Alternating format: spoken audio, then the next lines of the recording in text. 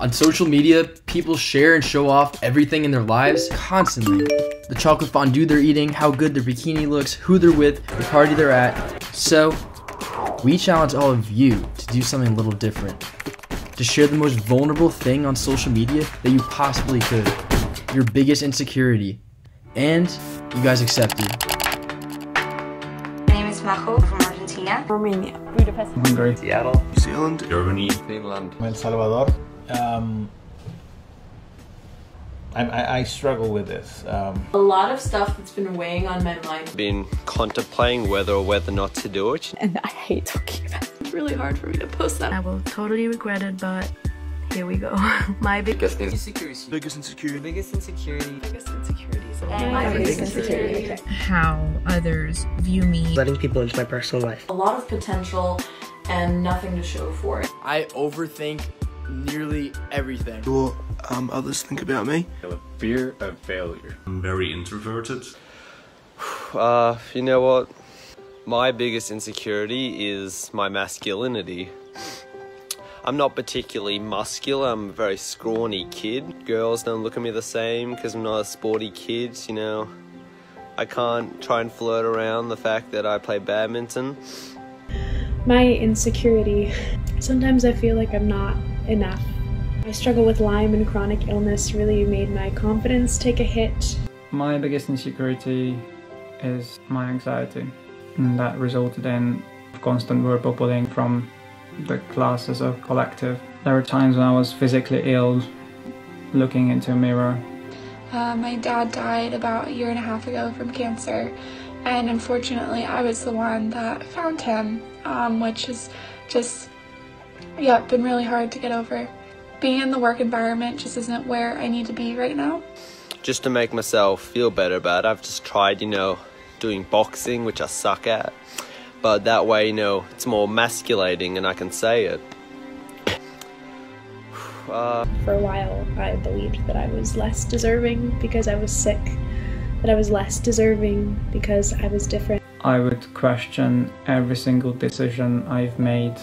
Whenever I got close to making a friend or, you know, just started talking to someone, I would be so insecure about my anxiety that I would try to hide it. And I am unemployed. I am unemployed because I took time to take care of my mental health.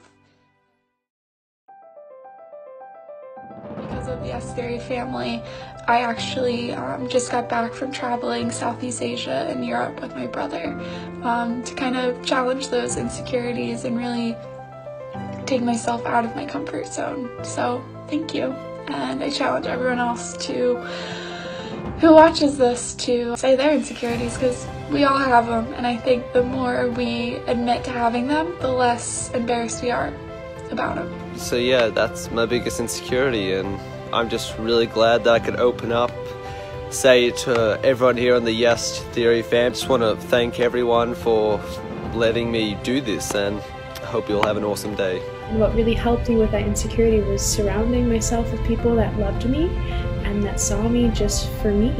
Taking my biggest insecurity and trying to frame it and look at it as my, my biggest strength and part of my story.